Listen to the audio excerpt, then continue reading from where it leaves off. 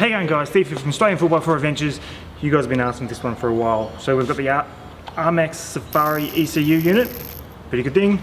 The Unichip X, also a pretty good thing. So I've donated my car. We're taking off the Safari, putting on the Unichip. We're going to have a side-by-side comparison. So run it up with this, run it up with this, run it at standard, show you guys the results, and we can literally get an answer to the debate. Which one's going to be better?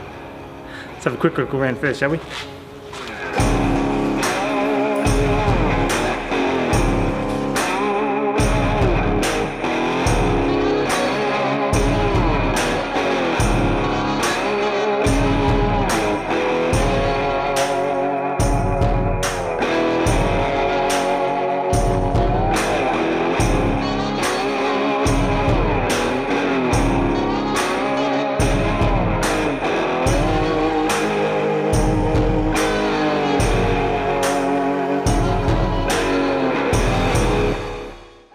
Okay, so first things first, for the long-term followers, I have got rid of the Safari and I've gone to the Unichip Uni-X ECU modules.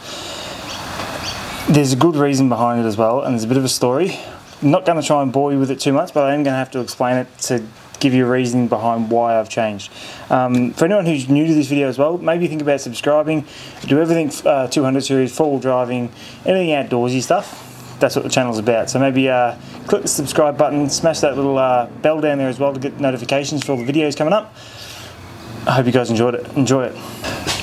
Okay, so to explain the story, I kind of have to go back to the very beginning of my YouTube channel, so to say. So I had my car pumped from Stuart. He knew Safari. They wanted to put a Safari ECU on his car. He didn't want it. He put them onto me, and then they offered it to me. Originally, they offered it to me at half price, which is about $2.5 grand. That was including the snorkel as well. I said no. I didn't want to spend the money on it. I wasn't really chasing more power, so it wasn't really something I was running after. I did offer to do a video for them, and they just had to find someone else to pay the $2.5 grand. I'll do the videos, go on my channel, so it'll be the same setup, but someone else will be paying their money, not me. Very next day, they got back to me. No, we'll give it to you for free. Come and do the video. Do whatever you want to do. Cool. Went down there, done it. Went well. Obviously, I'll put some of the footage up of the install. You guys would have seen the video anyway. As far as the product goes, and I do have to say this as a bit of a disclaimer, because I don't want to get sued. There's nothing wrong with the Safari ECU. It's a good product. I don't have a drama with it at all. It's good for what you get. Not so much what you pay. I think they're overpriced. So from that point, done the video, everything was happy days, no dramas. They made me, it's the only time I've ever let anyone do it, and I will never let it happen again. They made me change part of the video because they weren't happy with it. That really annoyed me at the time, but I'd done it. Essentially their dyno stuffed up, and I put that in the video. They didn't want it in the video because, oh no, we can't have anything going wrong. That's not the way it's allowed to be shown. I thought that was a bit deceitful, because if stuff goes wrong, that's fine, but be honest about it. But they made me take it out, and I did. I've regretted it the whole time ever since. So every other video and every other review I've ever done, first thing I say to people, my video is my video. I'm not going to change it whatsoever. And every other person's been absolutely satisfied with that ever since. So I'd done that video. Not long after, I'd done the video with Dave Dash down at Unichip, because he was coming over from Adelaide. It was actually the first time I'd ever met him in person. Went down there, had my camera in the car, because it's always in the car. I decided I was going to help him film his dyno video of him getting the Unichip fitted to his Y62. There was nothing else to it other than that. Done that, helped him out, was going to give him the footage, just a good fun afternoon, because it's 5 minutes from my work. When I got down, the guys at Unichip, nice guys, good to talk to, everything else. They knew I had the Safari, no bad words to be said. Okay, cool, you've got that, that's it. There was nothing bad about it. They've said, oh, do you guys want to chuck your car on both of your cars on the dyno, sort of side by side, and just see who makes the most power? Clearly they're two different cars, they're always going to make different power, we knew that, but it was just to make a video. They offered to do it for us. Cool, thanks guys. So we done that, happy days, was no drama. Put the video out, and I got a phone call from one of the owners at Safari, angry as all hell at me, because I was promoting a Unichip product over a Safari product for that video. I'll link it up here in the up here in the corner and down in the description down below, so have a read through there and you'll see the video. Not once did I say I like Unichip or anything else in the video. I was conscious of it because I knew they'd given me the product for free. I didn't want to go outside the rules, so to say. But anyway, they cracked shits at me. They threatened to take the kit off my car. They were going to come get it all and take it all back and everything else. They gave me a receipt for the product, even though it said $0. The product was mine. I didn't hear anything from him for ages. He just left me alone and everything was sweet. From that point, probably 6 months later, I put the exhaust on my car. The Talk It exhaust video up here and down in the description down as well. The owner, I'm not naming names because I don't want to get in trouble for any sort of defamatory things. So one of the owners, if you're watching this, you know who you are. One of the owners actually called me up and said, look, we've been still following your stuff. We've noticed you put the exhaust on your car. You're going to need to update your map. Oh, okay, cool. So they're being conscious. Good on them. They've actually done the right thing. I didn't want to go in there because I didn't trust them at the time that they wouldn't take it off my car, pretty much. So I said, all right, how about we do your online feature thing where you log into the computer and update the map over the internet. Yeah, great, no drama. So I recorded the thing, made a whole video about how to update your map remotely. Video up here and down in the description. I keep saying I've made a lot of videos. So this is where it gets a little bit funny. So I'd messaged them saying, hey, you guys want to retune this? They said, look, yeah, you can bring it down, we'll have a look at it, but we don't feel it's going to be doing too much. But yeah, happy to have a look at it for you. Cool. I said, oh, would you mind if I come down and film it all as well? And I just got back a flat, no, we don't let anyone in filming anymore unless it's on an open day, which I know is a bunch of crap because I've seen other YouTube channels down there filming stuff, getting everything done to their cars because they're in favour with them. So I just thought that was really funny, considering one of the last conversations we had was he was going to come and take all the stuff off my car. I didn't feel comfortable leaving my car down there. He told me I had to leave it there unattended. It needed to be left there for half a day. Wasn't allowed to be there. Wasn't allowed to film it. Everything just didn't seem right to me, so I wasn't comfortable leaving it down there. So for me, that was the end of the relationship. I wasn't willing to try anymore. That's why I wanted to have a look at what the Unichip had to offer. A common thing in the industry is that, you know, you've got to get it custom tuned, right? But we do that for you. Yep. That's, you know, these files that we create are not conservative. Yep. A lot of people go that, oh, you're creating a generic map. Well, it's not.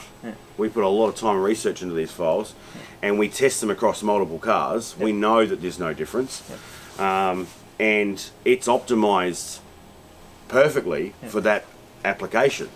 You change your hardware, fit it to the vehicle, we change the file. So you don't have to go and have it retuned because we've done all that hard work for you. So since I go bang an exhaust on there, bring it back here, you guys go, alright, cool, plug it in.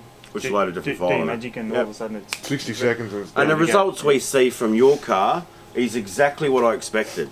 Right? We make on a normal car here 146, 147 kilowatts. That's standard. Exactly the same. You go and get my car, it'll make exactly the same. You get Jason's, it'll make exactly the same. Ended up talking to the guys at the Full Drive show and just sort of explained that whole situation that I've just explained to you guys. And they've just gone, bring it down to us, we'll chuck one of our units on there for you.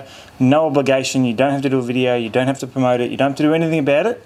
Just come down, fit it, because obviously you're just having a hard time with Safari and we don't like people not enjoying their experience with their car. Okay, I found it hard to understand at the time that they didn't want anything out of it, but it was just a come down, do it if you want to, great, if not, great.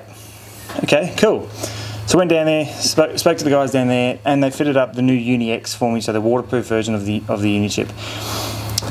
The results speak for themselves, to be honest with you. I'll go through the results soon, but I'm happy with the Uni-X and I will be sticking with it. As far as the Safari unit goes, as I said before, I don't think it's a bad thing. I've actually given it to my old man. He's just put it onto his 200 series now. As far as I know, he's happy as Larry with it. I wouldn't give a product away, especially to a family member, if I didn't think that it was a good, safe product overall. So don't get me wrong, anyone who's bought one based on what I've said before, I still think they're a really good product, but I think this is better now that I've experienced both. So, how about, rather than just listen to me ramble on for a bit more, how about we go back into the dyno rooms. I'll show you what the 3 runs are. So the standard run, so no tune whatsoever, as in Safari out, Unichip out, just the standard car. Just a few details on what the car is itself. So it's a 2013 twin turbo diesel 200 series.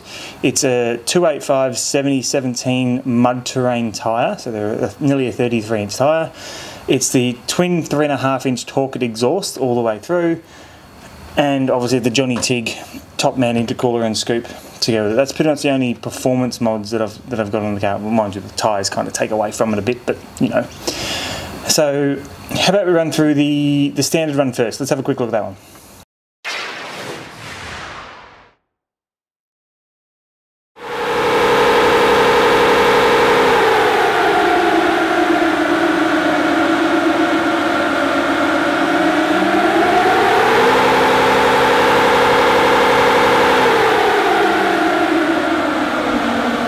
Okay, so you're just seeing the two on the dyno there. Doesn't have the figures up on the screen because I've got them right here. So the standard run on the 33s with all the modifications I've got done to it with no ECU tuning whatsoever, it was 118 kilowatts and 515 newton meters of torque at the wheel. So that's stock standard. That's pretty much the same as what I got when I was at Safari. The main difference what they done is they actually maybe put smaller tyres on the car. They maybe go back down to the 265s as opposed to the 285s I'm running as my standard, which goes back to my story about how they've got a standard map they don't custom tune because they need to make sure that their standard map is doing the right thing based on what the size tyre that they tested on. So there's no custom there. Okay, second run. So this one is the Safari ECU. For this one, I'll show you what I got at Safari as well on the day. Keep in mind that was on 265 tyres and road tyres as well. They claim it's partly because of vibration through the dyno. Very well true, but anyway, beside the point. So, okay, so that's the Safari. Now at Dyno, before we touched anything, we chucked it straight on the dyno, made sure the car was warm, it was up to temperature, it was in the power map mode. Everything was as per what it's meant to be to run it up on a power run for a dyno. So anyone who says, oh, you've tried to fudge figures, no we haven't, we've tried to do it the exact same way. So the funny thing is, when I done the dyno with Dave Dash 6 months ago at Dyno, I got pretty much the exact same figure then as what I did now. So let's have a quick squeeze of what it looks like with the Safari on at Dyno now.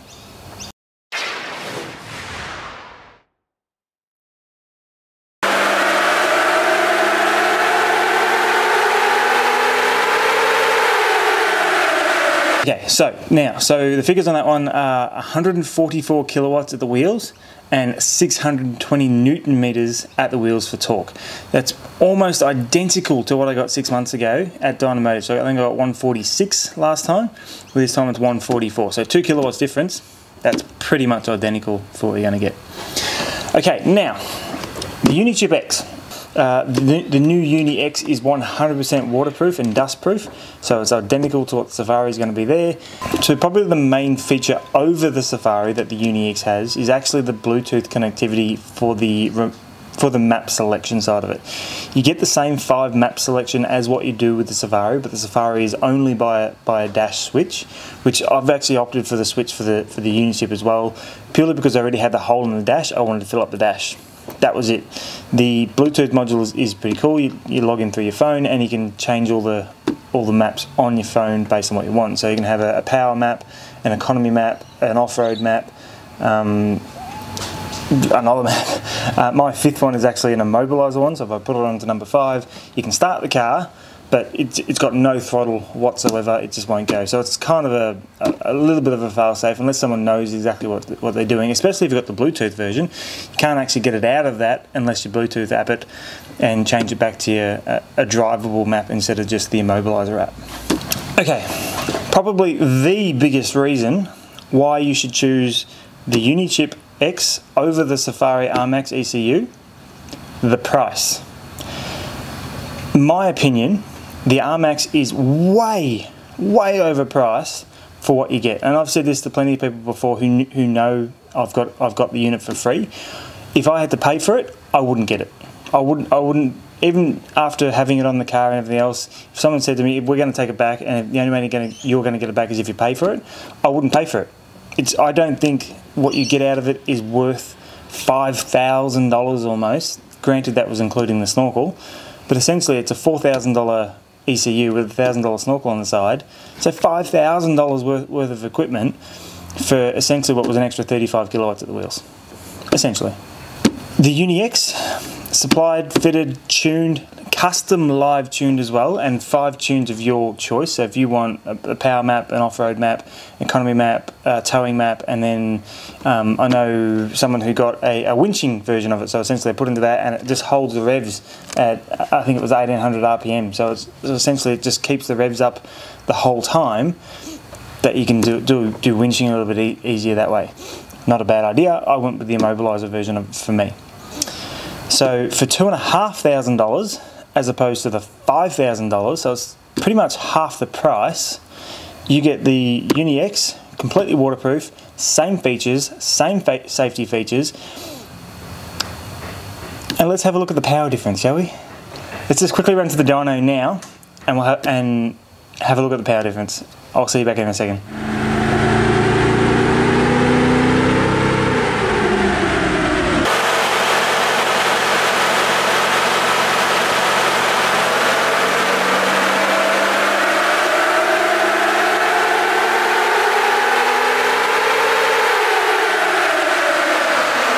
Okay, so that was the dyno. You would have seen the GoPro footage there or looking at the actual dyno graph. You might not have seen the figures, but I've got them here. So rest assured, I'm going to tell you what it is. So, stock standard, no tune at all, 118 and 550 Newton meters. The Safari was 144 and 620 Newton meters. The Uni X in the power run was 166.6 and 785 Newton meters. So it's another 20 kilowatts above what the Safari is, with half the amount of cost spent on the car. So that's a no-brainer for me, personally. There's also a big difference in the way that the power is delivered. So with the Safari, for some reason, I'll put a picture of the dyno graph up on the screen now. So you'll be able to see there with the Armax one, it's making power from the very start, going up, gets to 3,000 RPM, and it has a bit of a spike. So between 3,000 and 3,200, it has a bit of a spike of power there, and that's its max power. So that's that 144 right at the top there.